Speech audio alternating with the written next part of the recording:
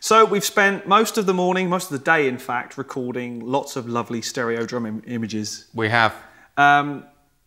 I think, certainly I've learnt a lot. My normal reaction to drum overheads is, about there somewhere, crack on. And it's kind of as simple as that, but it shouldn't be as simple as that, is it? Well, it's actually it's a complicated jigsaw. I mean, of course, it's as simple as get a good sounding kit and then put the mics somewhere that sound good. And if you know nothing about engineering, you're a musician, you're recording yourself, you could do worse than just trusting your judgment and saying, well, does this sound all right to me? If it does, I'm going to go with it.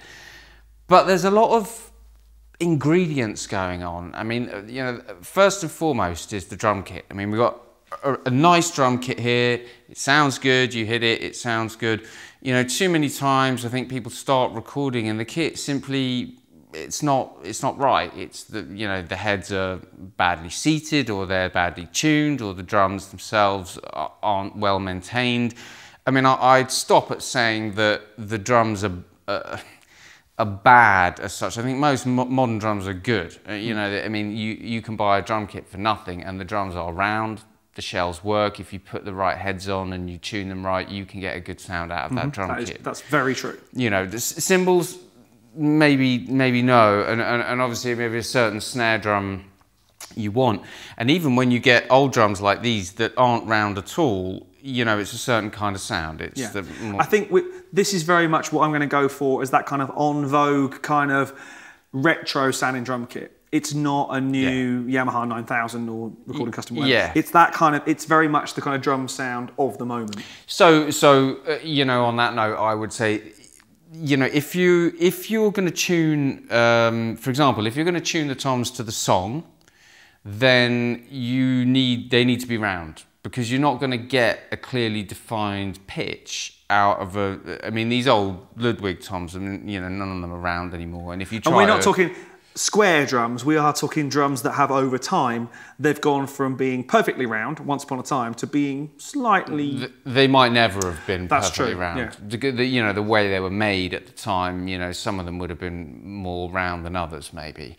But the fact is that they don't, I mean, the other thing that happens is the tolerance, particularly as you go earlier through the 1960s with Ludwigs and things like that, the tolerance of the size can vary. So a modern hoop doesn't completely seat onto and if they've been rewrapped, it doesn't completely, where that overlap occurs, it doesn't seat properly. So the head doesn't sit completely evenly onto the bearing edge. The bearing edge isn't round, and the end result of all this is that instead of, boom, you get boom.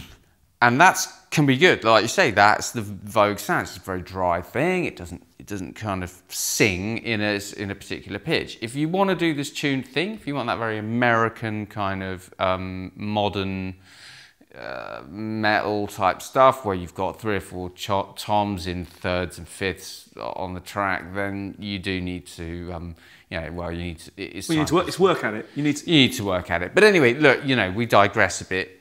We're good at that. Get the drums sounding right, and if you don't know how to do it, there's somebody maybe you can involve that does, or whatever. But get them sounding right, and in a way that you can repeat, so that if you're working across on a track across a period of a day, and your snare drum sounds a certain way, kind of know how you got there, so you can match what you did at the end of the day with what you did at the beginning sonically if you need to. Because tension lugs do move.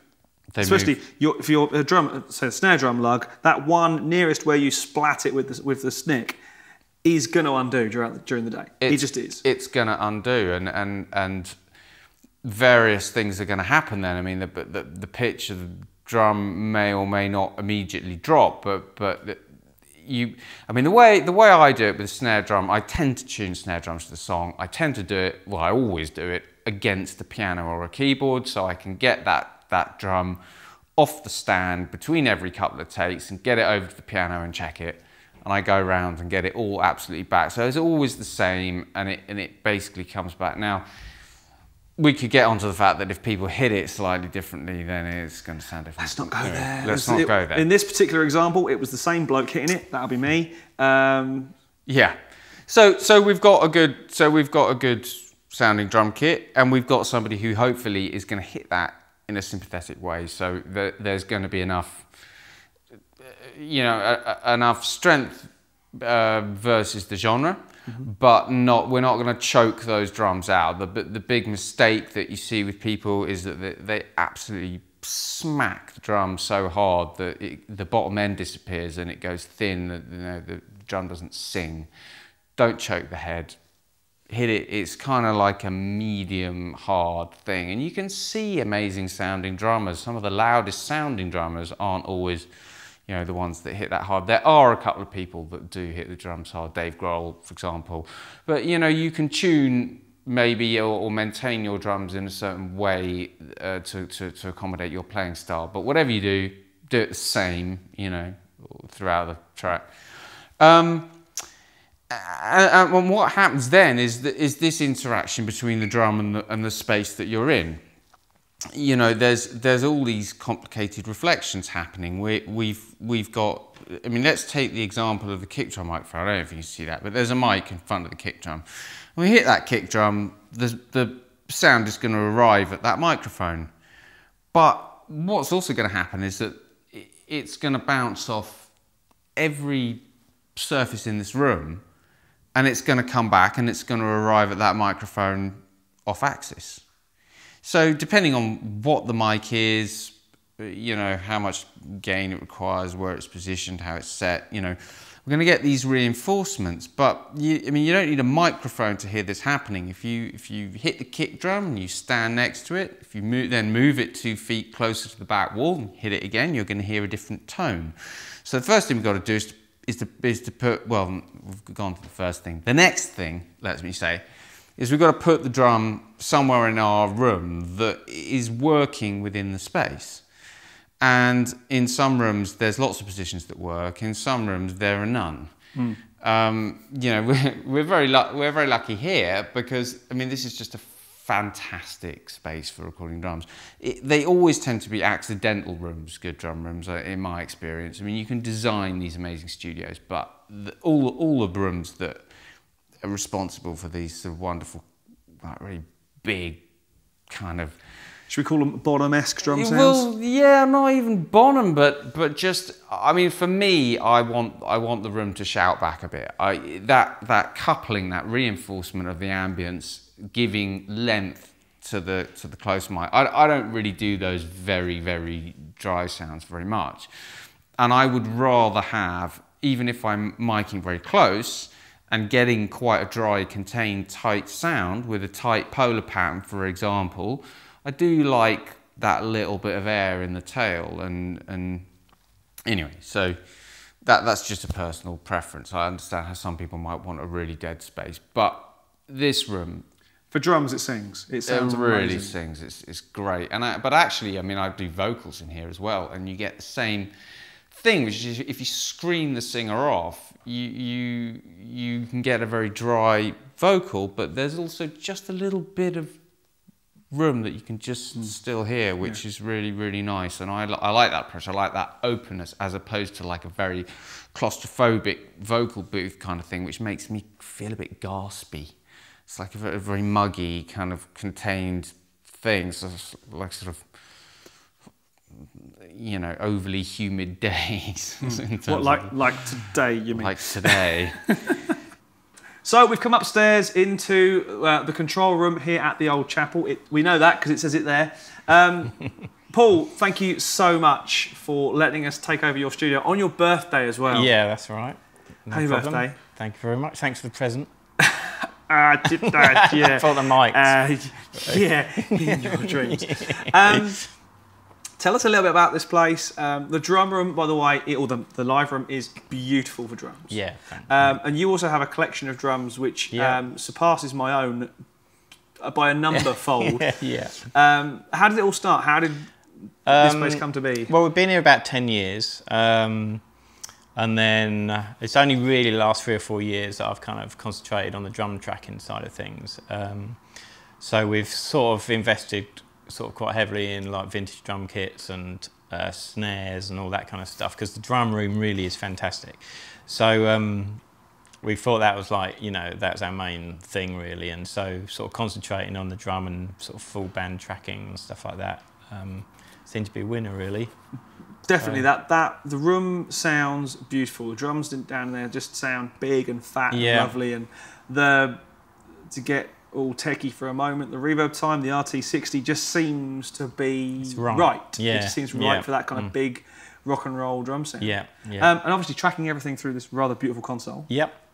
What is it again? This is an AMEC Media 51, which was one of the last consoles that AMEC released. And the preamps and EQs are all designed by Rupert Neve, so he knows a thing about EQ, and it really is fantastic. I've been really pleased with it. But it's a beautiful space. I mean, the vibe is very cool. You've got accommodation. Yeah. I want to know when I move in, quite frankly. Yeah, it's fine. Well, I've got your rooms ready up there. So. It's an awesome space. Thanks again so much for letting us come in and totally take over and just fill the room with lights and microphones. And yeah, so again, thank you so much. Happy birthday. Thank you. And yeah, so the old chapel at Nutbourne. In Nutbourne, near Chichester. That's the one, yeah, down on the south coast. We are theoldchapelstudios.com. Awesome. And you're on Twitter and Instagram. Twitter and all those all that is at at Old Chapel Studio. So we have all these boundaries, and they're all playing a role, and we can move the kit, and we can put our head at different spots around the kit if we don't want to get too sort of scientific about it, and we can find places where we think it sounds nice and focused and it's good, and we can put a mic there, and it's probably going to be a good approach. But moving into perhaps slightly more technical ideas, we've got various stereo techniques that we may use for our overheads to capture a picture of this drum kit. We can space the two, left and right. We might want to think about the division of where the kit, because the snare sits on the left. So if we want the snare to be dead center in the stereo image, then we might need to slightly rotate the plane of that spaced pair more towards the rack tom and floor tom sort of axis across like this, rather than necessarily straight on. But that's a personal thing. Okay, so either we can use this spaced pair like this. Maybe Omni is going to pick up more room in a room like this. We're going to get quite a lot of room from Omni. So if we want to compress the drums a lot, we are going to be getting quite a shouty, rocky kind of tail to that sound. If we don't want that, we can go with cardioids. Again, if we go with a coincident pair or a near coincident pair, then we're going to get a slightly different picture of the kit. Cardioid, crossed cardioids in that position are going to give us a bit more snare than Blumlein, which would be crossed figure eights, where we're going to almost have the snare in a null, and we're going to be focusing more on the cymbals, like you might do for a sort of metal drum recording, where you want quite a lot of cymbals in the overheads and maybe not too much sort of kick and snare, because you're going to sample replace everything. It's really their cymbal mics, cymbal close mics in a funny kind of way. Or you could go with a very focused center image and go mid-side, where you've got that that direct microphone directly over the snare perhaps, and your sides. Or even a mono overhead and a space pair of room mics. I mean, if you pick up a stereo room, mono overhead, you can get a very nice focused sort of contained picture of the kit, where it's not sort of shooting from side to side, which again is very genre related. So it depends what else you might have going on. If you've got loads of other stereo things happening, it might be quite nice to contain the image a bit. And I think if you commit to that, if you're saying, oh, well, no, we're going to do it with a mono overhead, that's not the same. That's probably preferable, in fact, in terms of the phase. You're reducing the number of microphones. You're going for, you haven't got to worry so much about how it's playing with all these other interactions. you've got a very coherent picture. It's not the same as taking a space pair and just panning them to mono. You know, people pan them in or whatever. Maybe decide and go mono if that's your thing. It's certainly been a very interesting day. I mean, I've learned a ton as someone who's been thumping tubs for a number of years now. And, you know, playing at this engineering thing, I've learned so much just from actually trying it out. And how often do we ever get the opportunity to actually just go, right, comparison. Let's try this one in exactly the same room, in exactly the same kind of conditions. It's been an absolute pleasure, sir. Right. Thank you. It's been a pleasure for me. Thanks for having me. Thank you so much. Hopefully you find that useful, and we will put all these examples obviously into the video, but we'll also put them up as audio examples for you to download. And yeah, thanks again to Jack. Thanks to Paul here at the Old Chapel. My name's James Ivey, and I will see you again soon for a lot more gear talk.